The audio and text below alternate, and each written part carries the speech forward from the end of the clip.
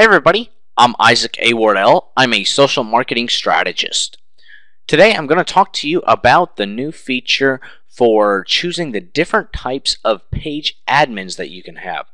Now previously, whenever you added a new admin to your page, it was just a full control admin. They had access to do everything that you could do, but not anymore. Now we can control what level of permissions admins have. So to do so, all you have to do is come up here to Edit Page on your page and come over to this section that's been retitled to Admin Roles. Previously it just said Admins.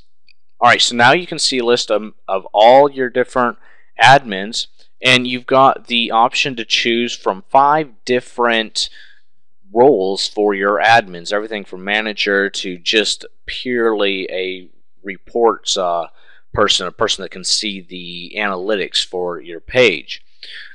Facebook has done a really neat graph to help you understand the different types of roles.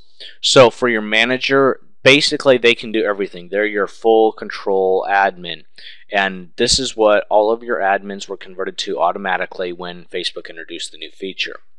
The second one is basically they can do everything to the page except manage the admin roles. They can't add admins, they can't remove admins, they can't change your role, etc. And this is probably going to be if you have other people creating content for your page, that sort of a thing. This is the role that you're going to want to give them, so that they can't manage other admins, but they can do everything else that they need to do. Edit the page, post updates, respond to comments, etc. Now you might have some people that are just moderators. Basically they don't create any content. They just kind of watch the conversation and can, if somebody's getting a little testy or something, they can respond or delete that comments, or maybe they just want to respond in general as the page, not as them personally, but as the page, to answer questions and that sort of a thing. They can also send messages as the page. So this might be good for somebody who's in PR, for instance, or marketing, where they want to respond to specific posts that were made or specific questions that have been made about the page versus creating content.